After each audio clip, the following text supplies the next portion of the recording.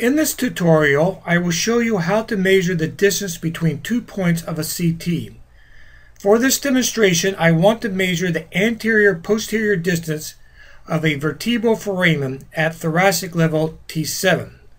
I will measure this distance in an axial slice.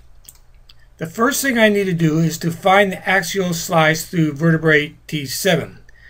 Then I will zoom in this slice to 3x so that the measurements will be as accurate as possible. I will pan this image to the middle of the screen.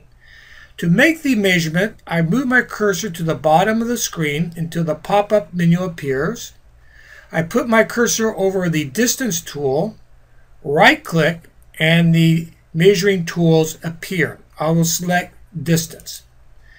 Then I will move my cursor to the point where I'll begin the measurements, left-click, hold, drag down, try to keep the line as straight as possible,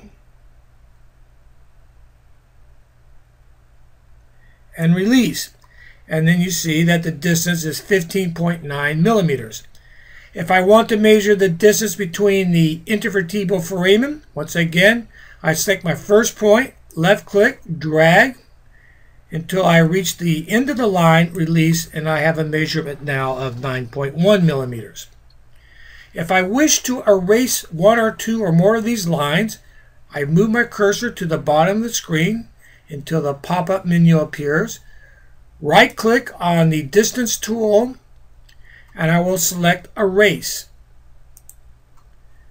Move my cursor over to the lines, and you see the lines have a circle in it. Put my cursor over the circle, click once, the line turns red, click twice, and the line disappears. This ends the tutorial on how to measure distance in CTs.